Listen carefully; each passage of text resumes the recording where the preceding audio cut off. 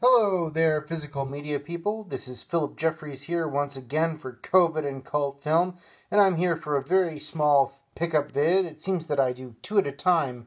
That's because I have a bunch of packages I know that are coming in, at least 5 big, whopping bukkake packages.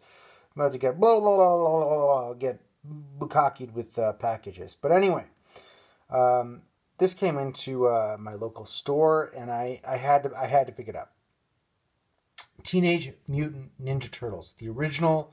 Elias Koteas, you got Corey Feldman doing the voice here. I mean, one of the voices, and I love this film. I saw this in the cinema when I was 4 years old, and Red Letter Media did a video on this a while back, a review, and they were like, yeah, they do not make kids films like this anymore. It's dark, it's bleak.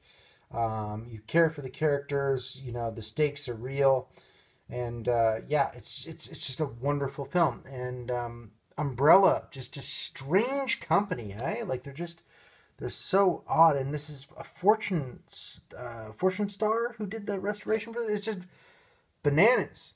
So I'm really looking forward to seeing this again on Blu-ray. I haven't seen this in years. Years. Probably since my VHS days. I wore that tape out like a wore your mom's pussy out. Anyhow, I just think that Umbrella are strange. I don't have much. I have Kids on order. I mean, Kids and Teenage Mutant Ninja Turtles. Like, what the fuck? The Australians are just strange. But, I mean, The Limey is another one. And then Possession is another one. And I know they have a partnership thing going on with Vinegar Syndrome where they release,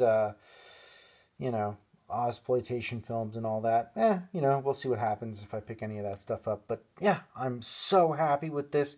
It's great. I saw the trailer and the scenes, and it's dark and dank. And yeah, they don't make kids films like this anymore. Jay and Mike are right about that.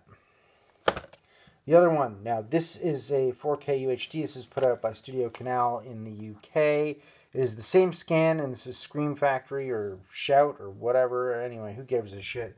I saw this when it came out, and I was sort of lukewarm on it, but I always wanted to revisit it, and it came out for a very decent price, and here we are. So I will watch this. It's got Monica Bellucci, Vincent Cassel, and Mark Dacascos amongst many others. So I look forward to this.